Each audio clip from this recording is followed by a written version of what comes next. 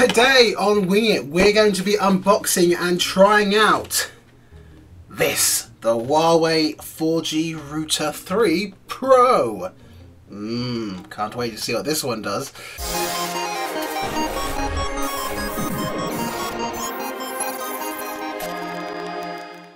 So what's up everyone, and welcome back to Winging It. Today we are once again venturing into the world of 4G Wi-Fi. If you haven't already noticed, I've probably done about 1 million videos on this. So only about a couple of weeks ago I made a video on a brand new 4G Wi-Fi which was from Vodafone, which I believe is called the can't see it. It's the R219 or R219. It's the same thing I just said, isn't it? I'll put it in the description. You can go watch that video if you like. Basically, my contract with 3 for my B311 ran out, so I got rid of it and I started using a Vodafone one. However, it's not been that good. So today we're going to be giving a little bit of a down view of it, and then unboxing this one and seeing if that can be any better, which I'm pretty sure it will be. So anyway, right at the moment, it's right here. Steve's got it. Hello everyone. What do you think of it, Steve? Bloody shit, isn't it? Don't worry, anyone. Steve is just an upcoming prop for the latest podcast we're doing. And a quick comedic way of holding this piece of crap. It's really quite slow and sluggish. As we saw in the test last week, it didn't really peak over 25 most of the time, which is about half of what I've been used to having on my old one, which is about 50. So obviously at the time I had my doubts, but like I said in the last video, I was going to give it, you know, we give it some time just to live with it. I was still within my 2-week cancellation period from Vodafone, so I gave them a call up on the final day and cancelled the contract, and I've got to send this back, which means now I cannot throw it across the room like I did last time, because I can't. It is a category, I think it's category 7, yes, it's a category 7 LTE router, which means it has up to 300 megabits per second or Mbps download and 100 upload, which is probably more than them. And also, excuse me if my hands are red, I've been spray painting. It's also dual band. It's got both 2.4 and 5 gigahertz, which is much better. Means it can work for both band devices depending on what your thing uses. But that is so much better. The simple fact, yeah, downstairs we did a speed test. We did a comparison between this and the B311, and yeah. So anyway, I can't wait to get this out, so let's unbox it, get it up and running, and get some all-important speed tests done. Unlimited data, no cap, no nothing, for £12.50 per month, which I think is a bloody good deal.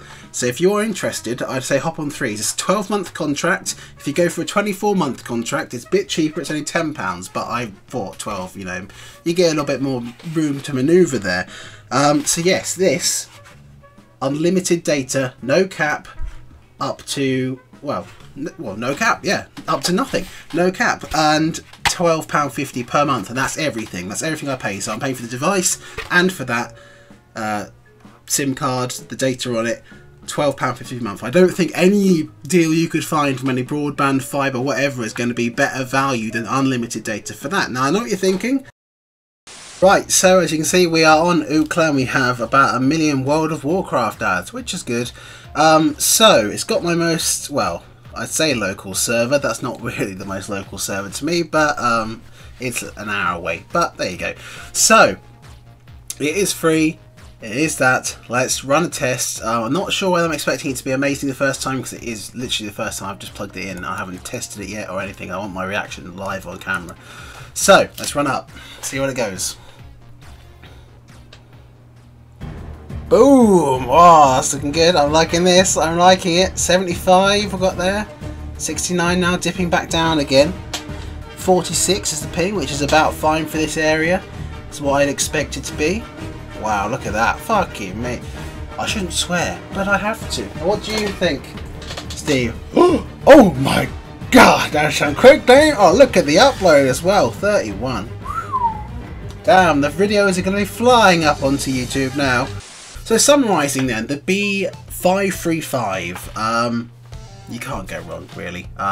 We pretty much proved this last time we did it, although a few people did wonder what it would be like if I tested it up in my room. Well, this time I have, guys, because this is my one.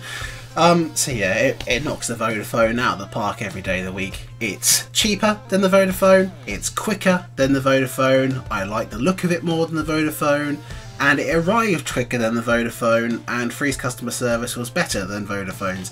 So really, you can't go wrong. If it is plugged in, home Wi-Fi you're looking for, then I'd get your hands on the B535. They don't make the B311 anymore, so yeah, hop onto Free if you do want to get it via them, because like I said, there's £12.50 per month for a 12-month contract, unlimited, and you can see there we're averaging about 69 to 70 download and about 30 to 32 upload, and the ping is somewhere between 40 and 50, which for this area, for out here in the countryside, is about normal, and will be the same even on fiber. So yeah, if you're in the city, chances are that'll be even higher in speeds and lower in ping.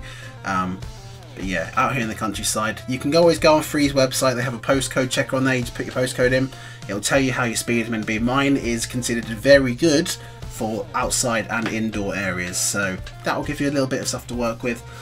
Thank you all then for watching this video. Hopefully you guys enjoyed it, and I have to say I'm much happier now inside after seeing that, because yeah, the other one was just not good enough really, so yeah, don't get that. And yes, thank you all for watching yet another 4G video. Thank you for your continuing support on this. If you have any questions regarding this or the Vodafone one, although there's not really much you need to know because you shouldn't buy it, that's all you need to know really. If you have any questions about this, leave them in the comment section down below. Yeah, ask whatever you like. If you do see someone else has already answered the same question, try not to ask the same one, because I don't respond to the identical questions again and again and again. I tend to have a habit of maybe replying to 2 or 3 of the same one, and then I'll just, you know, because otherwise a lot of people ask the same sort of thing.